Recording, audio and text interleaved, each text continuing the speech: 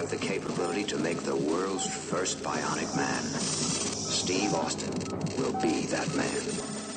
Better, stronger, faster. Mostly when I do the TV to Toys video series, I like to give you a backstory of the TV show before I dig into the toy line. But today I want to do something a little different.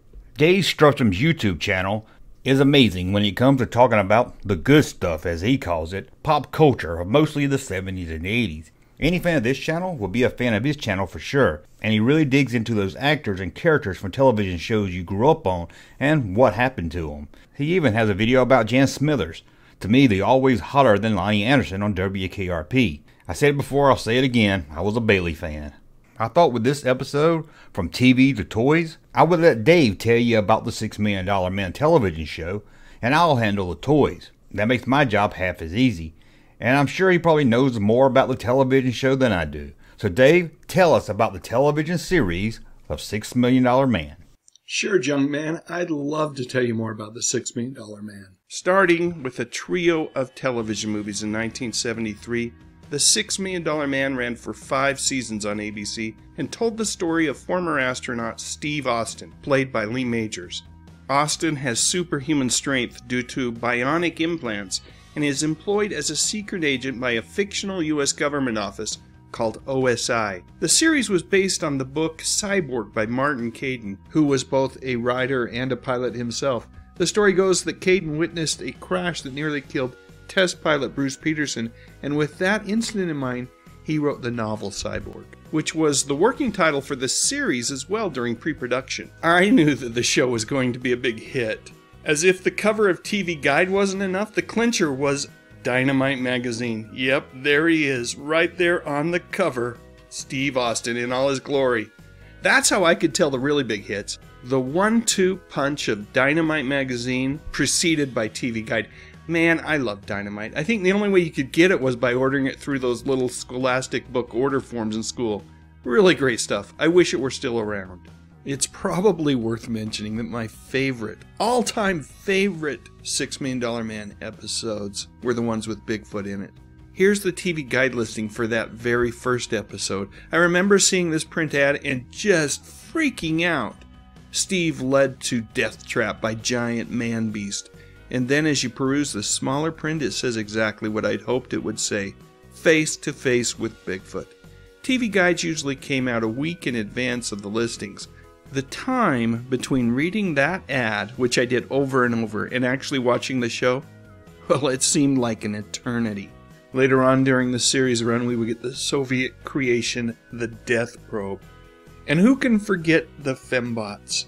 They created all sorts of problems for Steve, as well as his bionic bestie, Jamie Summers. So now it's your turn, Junkman. Why don't you tell us about the Kenner toys that came from that program? I'll do just that. The $6 Million Man action figure line was one of Kenner's first huge hits in the action figure boy market. The show was a ratings hit with kids, so toys just seemed perfect. Released in 1975, the basic figure line was made up of 6 or maybe 8 action figures. Why is the total number a little confusing? Well, I'll tell you about that in a second. The figures were 13 inches, and 3 of them were made of different versions of Steve Austin, aka the $6 Million Man. But they also made his boss, so kids could have someone give $6 Million Man a mission to go on. There was 2 villains, or maybe 4 villains, as part of this line also.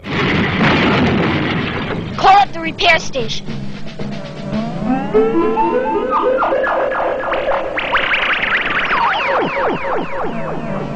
Let's look at the action figures first. There were 3 Steve Austin figures. The figures were mostly the same, but would have a different bionic feature. There was Steve Austin with bionic grip, Steve Austin with bionic arm, Steve Austin with energy block. They all had the sonic eye that kids could look through to see how the $6 Million Man would see. His boss, Oscar Goldman, would also get a figure wearing a fancy sports coat. For the villain figures, there was the bionic Bigfoot. This was the must-have for any kid playing with these toys. The chest would explode the show. Spoiler alert, Bigfoot was a robot. The other villain in the line was Maskatron, another robot figure that would come with 3 masks so he could fool Steve Austin and his best friends. The mask would fit over the robot's face of the head. Now that's 6 figures, but the line could be 7 or 8. A Fembot figure was released, but released under the Bionic Woman logo. Kenner also did a full Bionic Woman line, but being that Fembot and Jamie Summers was both in $6 Million Man, you can see where this could be part of the $6 Million Man line also. There was also a knockoff villain sold at Montgomery Ward called Dr. Chrome Dome. Although smaller, it was also made by Kenner, and it was clear that Montgomery Ward and Kenner wanted kids buying $6 Million Man to buy this figure to play along with them. I did a whole video to this figure here, and I'll link to it at the end of this video so you can learn more. Kenner also sold 4 sets of clothes so you could buy them to make you feel like you have a new action figure. There was Mission to Mars outfit, the Test Flight outfit, and the OSI Undercover Assignment outfit. But this line wasn't just about the action figures. It came with a lot of playsets and accessories to make the line more fun. There was the backpack radio that really worked, the Bionic Transport and Repair Station, the Bionic Missile Vehicle, the Bionic Video Center, which was more of a movie viewer, but it was sold as a TV for Steve Austin to watch. There was a command console, Mission Control Center, the OSI headquarters, the portable communicator, and the Venus Space Probe. Kenner also sold body parts to make your old figure seem new. There were a pack of Bionic legs and a pack of Bionic arms. Kenner would also release a small drag racing car set under their TTP line. The figure inside was small, but was attached to the vehicle. There was the Bionic Cycle, the dual launch drag set, and the Tower and Cycle set. Kenner would also release a CB headset radio receiver for more of a role-playing toy. They would also release a handful of other $6 Million Man toys, like $6 Million Man temporary tattoos, $6 Million Man see a show, and the $6 Million Man movie viewer. Today this line is highly collectible, with the box figures going in the high hundreds to even the low thousands, but loose you can find them at times under $100, as always depending on the condition and if it's complete or not. Well, that's a look at the TV show and toys for the $6 Million Man. I want to give a big thanks again to Dave for coming on to help tell about the television show and his thoughts on it. You can find a link to his great YouTube channel in the description below. Check him out and tell him the Junkman sent you. And in the comments section here, tell me about the $6 Million Man. Did you have these toys? Did you like watching the television show? Tell me that and more in the comments below. And as always, thumbs up so you like my content, subscribe to the channel, and we'll talk again soon. Hey, Junkman channel popping though. Thank you, sir, for that unsolicited testimony.